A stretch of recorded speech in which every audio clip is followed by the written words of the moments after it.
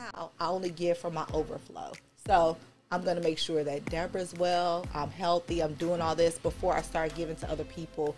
I only give from my overflow. So that way I don't get low. Girl, you just said something. You just said something right there. Yes, I give from my overflow.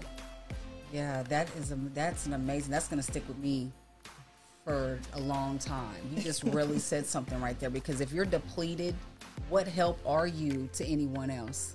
You're not. You're no good. And I used to do that. I used to be like, sleep is for the week. I would get 3 or 4 hours of sleep. Like, nah, sleep is for the week. I got this to do. I got that to do. I got, kids to carpool and this, I'm teen mom. I'm Booster Club president and, doing all the things.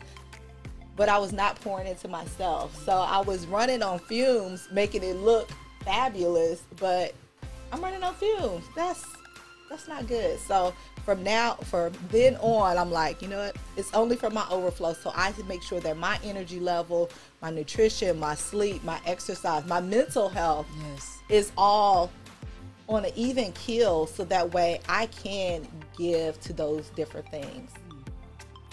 Yeah, I like that.